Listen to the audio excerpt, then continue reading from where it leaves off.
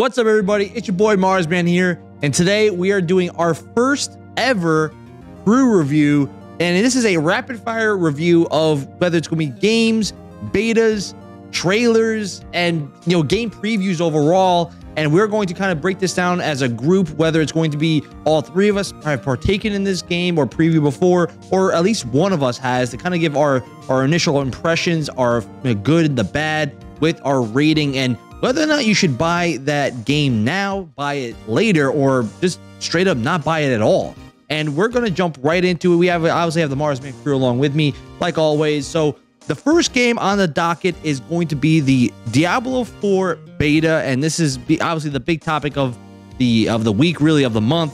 Everyone was looking to see about Diablo IV, whether or not it's going to be a good game, a bad game. Following the last few trends of Diablos, it's been up in the air. I mean, Diablo Immortal was straight up trash when it came to the monetization practices, and that's still up in the air for Diablo 4. We haven't really gotten to see the full glimpse of what this game could be, but based on the beta, which you've all played, we actually played it on stream, which you can find that on Twitch in the description below. Just a little quick plug in there, but you can check that out. And at the end of the day, we had all played it for several hours, kind of got a good feel about what we think about the game, got through some major portions, and I kind of want to get our official good, bad, and then we'll jump into our rating. So I'll give my good, and I'll think honestly multiplayer of this beta was fun. I think that's probably the strongest thing I think of Diablo 4 that it has. And this, just to give a premise, we have never played any of the Diablo games before. This is the first ever Diablo game we've ever jumped into. Maybe that's blasphemy, but I'll tell you what, playing Diablo for the first time, playing with people makes the game feel a lot more fun. And I can imagine that if you're playing this alone, that this might be a little bit tougher to do, right? And granted, it maybe like depends on which class you pick, makes it a little bit easier for yourself. But overall, like I think Frank, your class was the Necromancer? Necromancer, yeah. Yeah, Necromancer. I think if you're playing as Necromancer, might make your life a little easier as a group, because you're essentially summoning skeletons and the dead to come aid you in your fight. So it's kind of be like you kind of have a crew with you. But like if you're playing as like mine, like the Brawler, like you're the Bruiser, Barbarian, you're really running in straight into combat, and it's like you're facing everyone one-on-one. It's really hard to do that with some of these bosses where you're gonna need some help. So multiplayer I thought was fun, and like I just mentioned, the different character builds, I thought they were pretty cool. I know that's always been a staple of Diablo, as well as like World of Warcraft, like Blizzard games like that are pretty much similar when it comes to having builds with different abilities.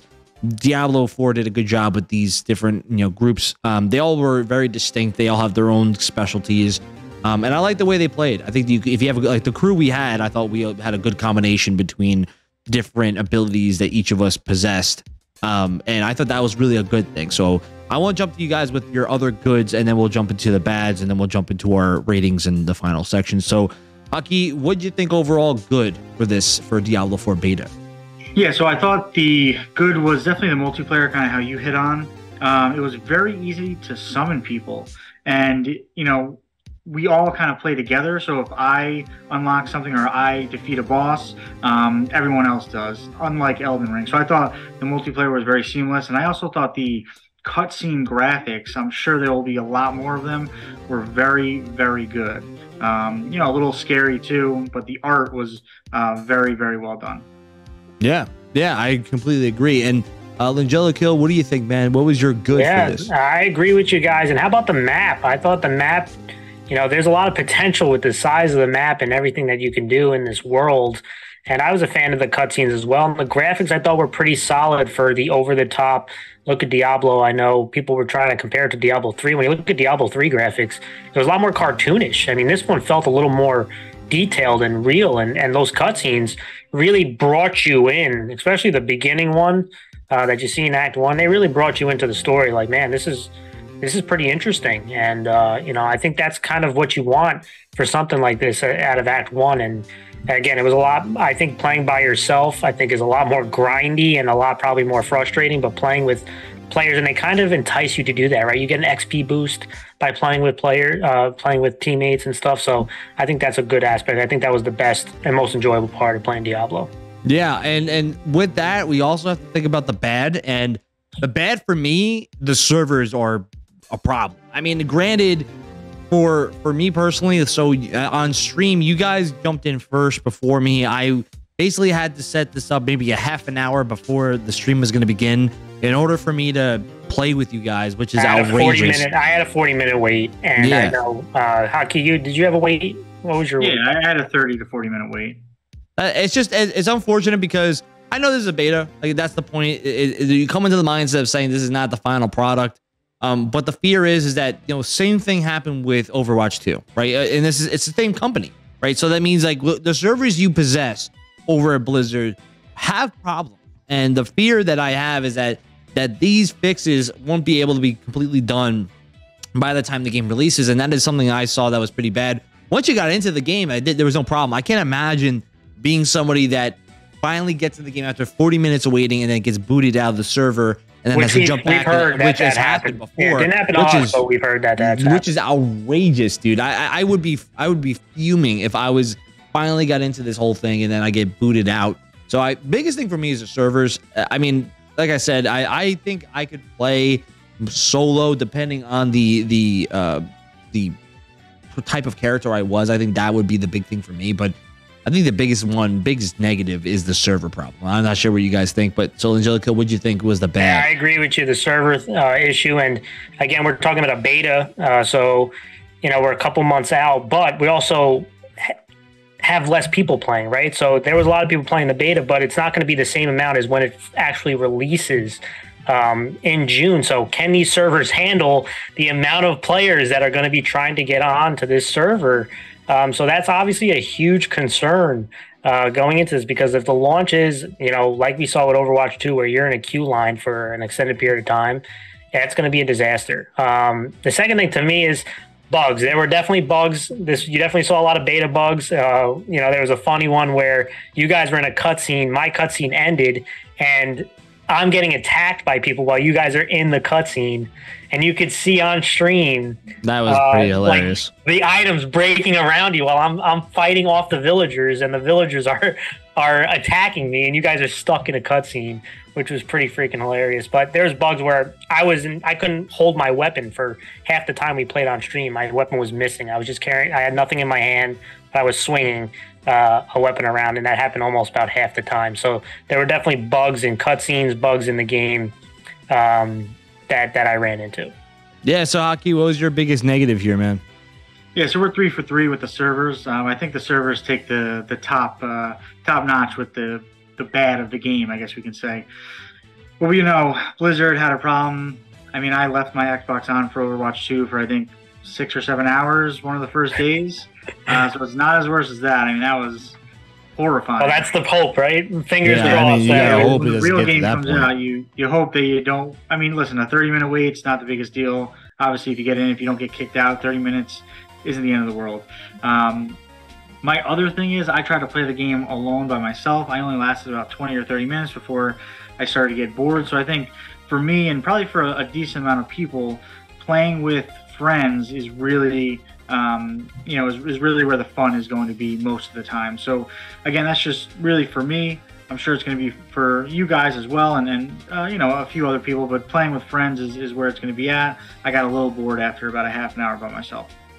Yeah, and so with that being said, I wanted us to give our quick rating, plus I answered the question of whether you should buy it now, which is like buy it on release day, buy it later, wait until after release, or just don't buy it at all, that it's not good enough for you to even purchase. So I'll give mine first. I think my forecasting of this beta so far experience, I'll give it an 8. I think I had a lot of fun time playing with you guys, and the overall, like the negative of the servers, once you get past that server problem, the game was fun. I thought, depending on, like I said before, if your abilities are like the Necromancer, you have a lot of crew with you as you play, then it's a lot more fun. I think you could play it alone, but having a group of people with you makes it a lot more like enjoyable overall. I think I would say buy it later. I would say wait to make sure that the servers are working properly before you purchase this game, because if the servers are anything like Overwatch 2, then you're going to buy a game that you won't be able to play for at least the first week of its release. So I think honestly waiting until the bugs and all that issues are settled would make sense, or at least wait to see whether it's okay. right? Once you find out it's okay and everyone, and this beta isn't a smoke screen, like, you know, they could make a good beta, like a good first part of the game that you're playing that it's enjoyable. But if the rest of the game sucks, then that could be a problem too. So buy later, because Blizzard has proven to me that Diablo hasn't had a good game in a while. So it's like you can't just blindly give them support because you had a good time playing a beta. You got to wait and see whether this is actually landing the right way. If you're a big fan of Diablo, this should give you some hope that there is a possibility of a good thing down the line, even if possibly the monetization practices are going to be god-awful. But at least you have a good core of the game that seems workable and seems like it's mirroring the old Diablo game. So at the moment, we'll see what happens when the game releases. But Aki, I want to get your opinion next year. What was your rating, and would you buy this now, later, or not at all? Yeah, so I have it at an 8.4, so pretty close to you.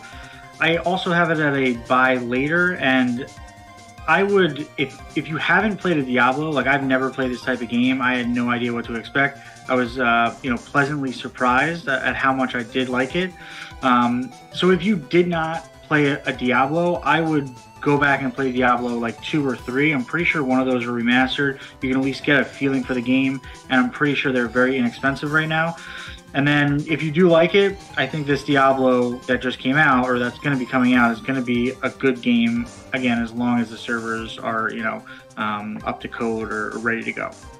Yeah. So, Angelica, what'd you think overall here? Go Diablo 2. Do not go Diablo 3. But Diablo 3 is not the one. Yeah. Good. Play the Diablo 2. I'm at an 8. I'm with you guys. I am going to go the opposite way, though. I am going to say buy now. I do feel that, what I saw from the beta was pretty strong to be a couple months out. The hope is that the server definitely makes me very nervous. So I definitely agree with you there. I'd buy now cautiously on release date. But, maybe give it an hour or two on when it releases to see how those servers are looking. But that is, the gameplay was fun. And if you have some people to play with, I do think it's a pretty enjoyable experience that you could lose hours. I mean, we lost. Yeah, we played a lot. We went 6 hours and we didn't really wow. 6 hours was just gone like that. Yeah. Which is always a good sign. But I'm nervous about the servers. I am nervous about monetization because they are pretty grubby. And the loot is something that needs to be looked at. But I'm going to say buy now cautiously. So let's jump to the next game. This one's relatively, it's been out on PC for roughly 2 years, but it finally got its port to the Xbox, and that is Valheim. And Valheim is a very interesting game if you don't know anything about it. Similar to Minecraft and its open worldness, and really crafting from literally being half naked as Vikings, trying to prove yourself to Odin that you can meet for Ragnarok, basically. And it's kind of like that's like the whole premise of the story. And you're out in this world trying to survive. And I kind of want to get your guys' opinions because we played this also on stream. You can find that in the description below. It was a fun time, but there are some things we got to address here. So let's start off with the good. I think the cool thing about Valheim and these smaller games, like these are smaller indie level creations, and you could tell that the passion behind the project is there because the art style I thought was really cool. The look of it, and there are moments in the stream that I kind of just like looked out into the horizon because I was like, the look of the game, when on my end, it didn't have a lot of like the rendering issues, but that's something that we'll definitely talk about in the next segment. But when it didn't have rendering issues and you could just look at the horizons or look at the landscapes, it looked pretty cool. It looked like the art style was there and it had like that kind of cartoonish kind of like feeling of it. And the mechanics of the game are I think they're all right. There's nothing there's nothing outrageous. Like I'm like, oh, this is the greatest thing I've ever played. It's like Minecraft. If you're expecting something of a survival, like you're going on like the the show like with Van Grills or whatever, like survive the wilderness. Like that's not. It's not gonna Bear Grylls or whatever his name is. It's not gonna what's gonna happen. But being naked and afraid or something. Yeah, that's what I'm saying. It's not gonna be like naked and afraid or or whatever, like nothing like that. But you're gonna get like a Minecrafty game that's Viking themed, right? That's literally what it is gonna be about. And I thought I kind of liked the way the vibes were, the exploration, just seeing what's out there, and I think that part was the cool part for me. What's your guys' opinion here? I want to get Angelica. What's your feeling of the good that you felt? Well, when my game rendered correctly, it did look good. I mean, there was, like you said, times that it looked really well, but I also liked the map. I thought it was a pretty decent sized map, and like it kind of gave you like a vast world type of feel when you played it. And obviously, it's a PC game ported to Xbox that came out this month. You could kind of see it doesn't feel fully ported, right? There's definitely, but what I liked about it was the map. And again, I liked it felt pretty vast for a small group making this game, right? You had like weather, whether you were wet or dry, right? Whether you felt cold or warm, like you had different aspects of eating different things, cooking different things. Like it reminded you of kind of like that Minecraft and kind of like Grounded. So on a smaller scale, but I think some of those aspects with the map and the environmental stuff, I think was cool. Yeah, they were pretty realistic for very cartoonish. Like you had to have smoke insulation out of your hut, or else you could die from a smoke insulation. Like they did a pretty good job with that. There's a lot of games that can't even pull that off, right? Haki, what do you think overall as the good here? Yeah, so there's only a few for me, or a couple, and it's going to be one is going to be like Langelico said, the map. If you actually looked, I kind of watched the video before I played, and if you looked at the map, that it was a completed map. It was actually unbelievably gigantic. You can. I'm pretty sure you can sail on ships and go from island to island. So the map was very, very large. And the other thing is there was a lot to do. So like you guys said, you can cook food, build houses. There was a lot of ways to build a house, a lot of just building material in general. And then the animals and different variety of enemies as well was another good thing. Yeah, and so what I would say even the crafting. I think the crafting that they had was very a lot of things you can craft, a lot of different materials to collect. I felt like I was running out of stuff in my backpack right away. But let's talk about the bad, right? And I think when I'm thinking about the bad, we did mention before about the frame rate issues. There are definitely some things that they have to fix. I mean, this is not completely done. It's a game preview, so it's similar to like no ratings on Metacritic for the, nothing for the Xbox port. Nothing for the Xbox port. That's why we're here, so that you don't we're trying to do it for you guys, so you guys know exactly what you're going into by playing it. And I think that this game is limited. And my biggest concern, this game is limited to what you can do alone, right? And that's something that I think is pretty evident right away.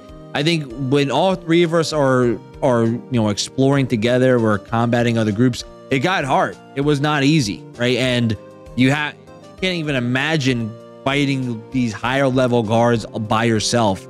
Like I can't even fathom that concept. And exploring, gaining materials by yourself. I think this game is limited to it needs to be a collective, like as a group that you do something. And I think that's something that might limit its ability to be played by groups, because you have to have a group of people going into this together, right? If you don't, then it's not gonna be as fun, I think. And maybe that's a negative. I think it's that, and I think the last thing for me is the UI struggles. I think this is built like a PC game. They did not get this ready enough yet for an Xbox port. You can tell that sometimes by the way that the game is, like where you have to click certain buttons to navigate from different parts of your screen. It's like, that's not like, like I've played other games and I mentioned it on the channel, like Strategic Mind, the Pacific, or Strategic Mind, Spectres of Communism. Those were PC games that were ported later to console, and you can tell by, you have to click buttons to move to different areas, that it's not made for console. Like that's how you can tell. And in this game, you can tell is the same thing.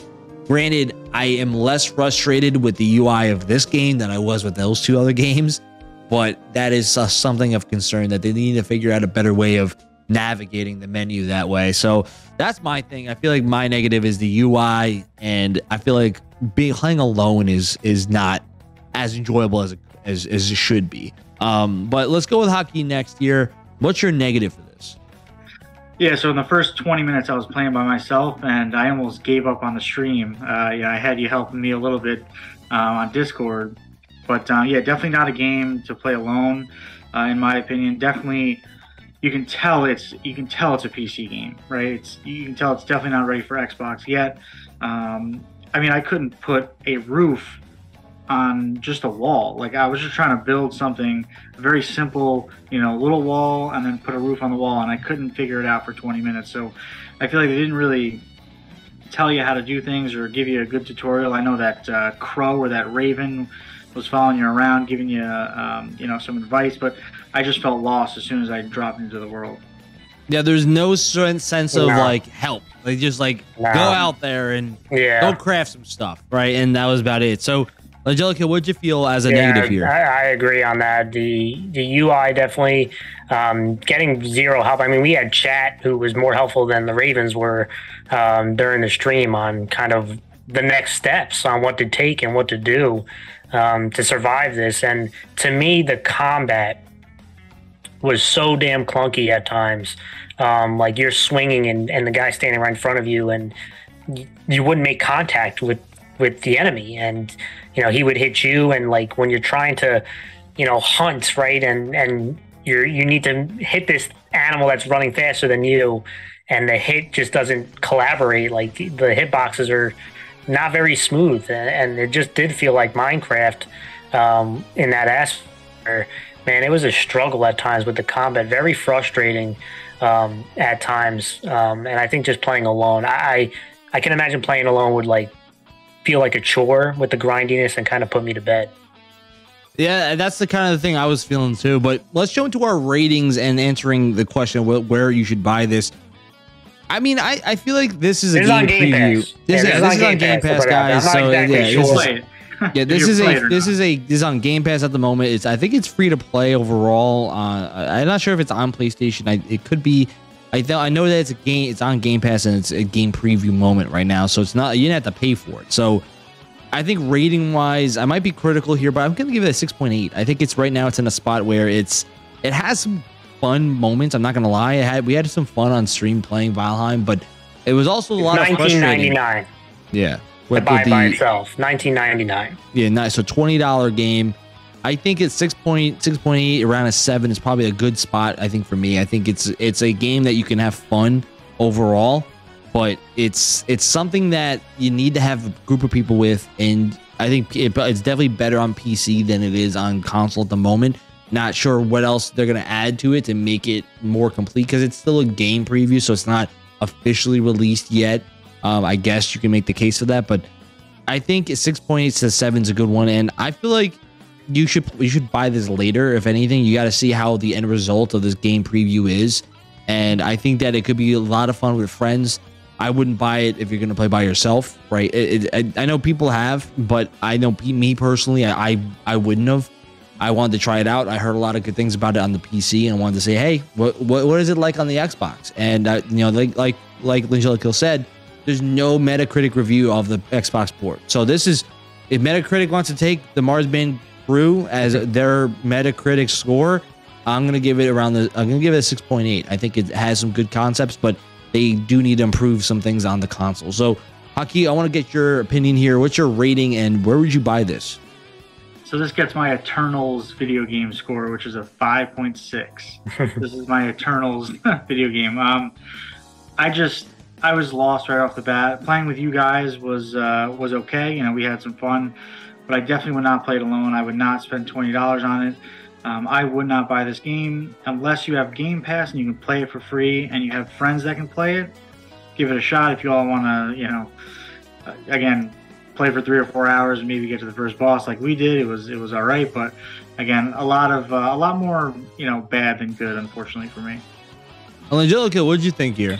I'm at a 6. I think, again, $20 is probably the most I would ever pay for a game like this. So it kind of reads at my threshold for this type of game. If it was any more, I would not buy it.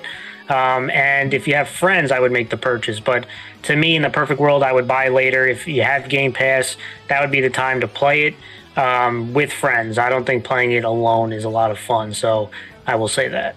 But now let's transition to the last review, and we got to turn to Angelica, our Destiny 2 Lightfall correspondent. Yeah. You played Destiny 2 Lightfall. I didn't get to jump into it yet. I've been so busy doing Long and all these other game reviews and, you know, content stuff. So you did pay for it, though. I did pay for it, so I definitely want to play it at some point and kind of just gauge your feel. So you're kind of giving me a preview here too. So what'd you feel was the good, the bad, and give me your rating here? Well, I'll just give it, you know, this has been out a month now, right? So, you know, when this came out, you know, the initial review, and we brought it pretty much when it came out. Yeah. But the initial thoughts from around the Destiny community was not very good. And so when you hear all that and you're just thinking, man, there's these other games that I could play, kind of got pushed to the back burners, but I finally got to it. And this was a $49.99 purchase for this DLC. This is the 10th DLC installment for Lightfall. And I'd imagine all the diehards have already played it, so maybe they can cope with me at this point. And if you haven't played it, stay tuned for this. But it wasn't well received. I mean, in Metacritic, it was rated a 70 on console, 71 on OpenCritic. The user score, wasn't a lot of user scores, at a 3.2. So pretty gross. And now this is actually not the worst, so I will give it this. Everyone crying that this is the worst one that they put out. People forget about the first DLC and the second DLC that Destiny 2 had, which was Curse of Osiris, which was a 57 on Metacritic. So it doesn't reach that level, and Warmind DLC, which was 63, but this is a step back from what it was the last 3 DLCs, especially the Witch Queen, which was very highly rated at 87. And before that, Beyond Light was 77. So again, the last couple DLCs, this takes a step back. And boy, guys, the story is really where I want to start with. It's boring. It's very boring and confusing. And when you mix those two things together, it feels like a chore to get through. And so, again, just a lot of confusion. I love the different aliens. You know, it gives you the kind of this was always what I liked about Destiny, was kind of that Mass Effect where there's different, you know, there's different groups, there's different aliens in the galaxy, different creatures. But with Mass Effect, they had character. And in Destiny, they don't. And that's the problem. And when you bring in the Traveler, which is this magic ball in the air, who haven't played Destiny yet, this ball does so many different things and weird things that it's hard to describe what it is. And now they have this Traveler again as the main part of this story, which is another, what they call the Whisperer, which is part of the bad guy group, is also a very confusing character. So it's just a lot of confusion, and it's just not very enticing. Now, to give it some... It did include 9. You got 3 exotic new weapons, 6 new exotic armor pieces, which is similar to the Witch Queen. But the Witch Queen had more. It had 14 total, right? So it had a little bit less content. The story wasn't that good. This wasn't a complete shit the bed by the makers of Destiny, but this was a wet fart. Yeah. So... Would you? So I mean, we already bought it, but would you give this a? We already bought it. We already bought it. I would hold if you were to tell those people who have not played this yet, would they buy it now, buy it later, or just don't buy it? It is not worth $49.99. It's not worth $39.99. Quite frankly, I wouldn't buy this unless this was $20. But they did do a 33% off this week. They announced it, which would have saved us quite a bit of money buying it.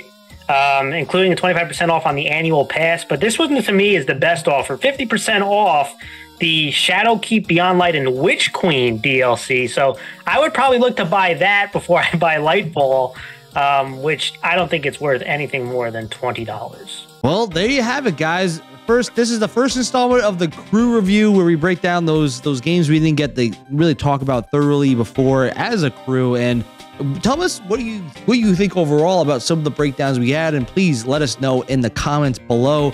And obviously, if you haven't done so yet, if you like this type of content, consider hitting that thumbs up and subscribing to kind of catch up on any new videos that we do drop.